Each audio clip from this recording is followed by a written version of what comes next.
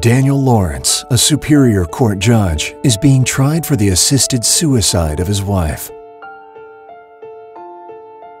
She was a young victim of Alzheimer's, and he claims innocence due to the lack of malice. Joanna Archer, 20 years his junior, is the court reporter on his case. During Hurricane Irene in Miami, they meet and become codependent. A friend of Joanna discovers she is an AIDS character and must become celibate,